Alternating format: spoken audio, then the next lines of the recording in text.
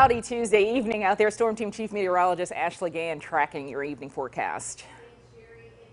About the case of the haves and the have-nots, literally this screen right here behind me is showing that some places have the sunshine and no rain, and some places have the rain and no sunshine. This is a live view from our Birmingham Tower cam high atop Red Mountain. We're looking west right now, and you can see that column of rain falling in western Jefferson County. It looks a little more ominous on the screen. It's now started to dissipate into just some light showers from Rock Creek. Heaviest rainfall over Mud Creek right now, just to the south of Ezra, but a much heavier patch of rainfall and thunderstorms near Indian Springs, so right along Highway 119 and Interstate 65 there. So we're tracking just a mess of wet weather. It's now moved just slightly south of Hoover. It continues to meander south, not quickly. You can see by that futurecast it will slide along I-65 towards Pelham and Alabaster within the next hour, with rainfall to our west heading towards Brockwood there in western Tuscaloosa County.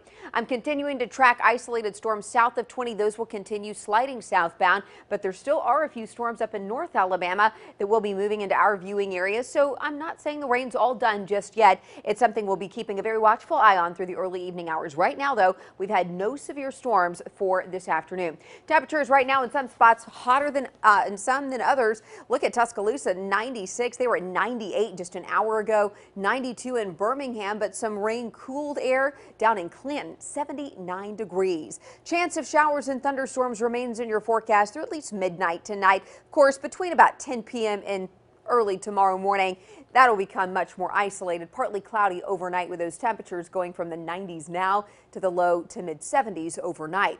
Here's where we'll start out tomorrow morning as those temperatures settle in the 70s. By 11 a.m. tomorrow, though, back in the low 90s. A dry start to your Wednesday, followed by patchy rainfall in the afternoon. Heavier showers and storms likely late afternoon, 5 p.m. to around 8 p.m. in North Alabama. And then those spotty showers should begin to dissipate after sunset. Temperatures in the 70s, low 80s as we start our Thursday morning. And again, another return of some wet weather by Thursday afternoon.